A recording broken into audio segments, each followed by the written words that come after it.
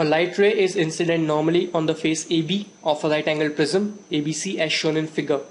What is the largest angle phi for which the light ray is totally reflected at the surface AC?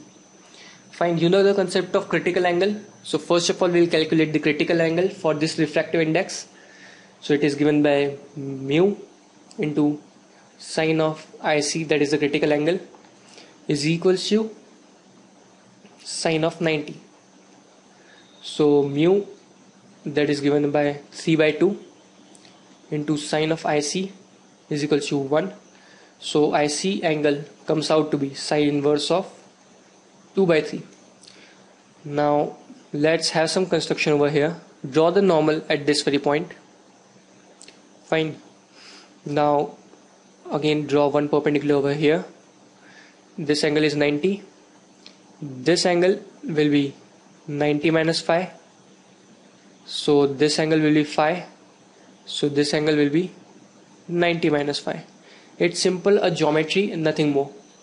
Now it is given that the ray has to be totally reflected at the surface AC. So if it has to be totally reflected, then 90 minus phi, that is the angle of incidence over here, has to be greater than IC. Fine. So I can write phi has to be greater than 90 minus IC. So if phi has to be less than 90 minus IC, so it is 90 minus sine inverse of 2 by 3. So it comes out to be cos inverse of 2 by 3, because it is a property that sine inverse theta plus cos inverse theta is equal to 90 degree. So phi has to be less than cos inverse of 2 by 3.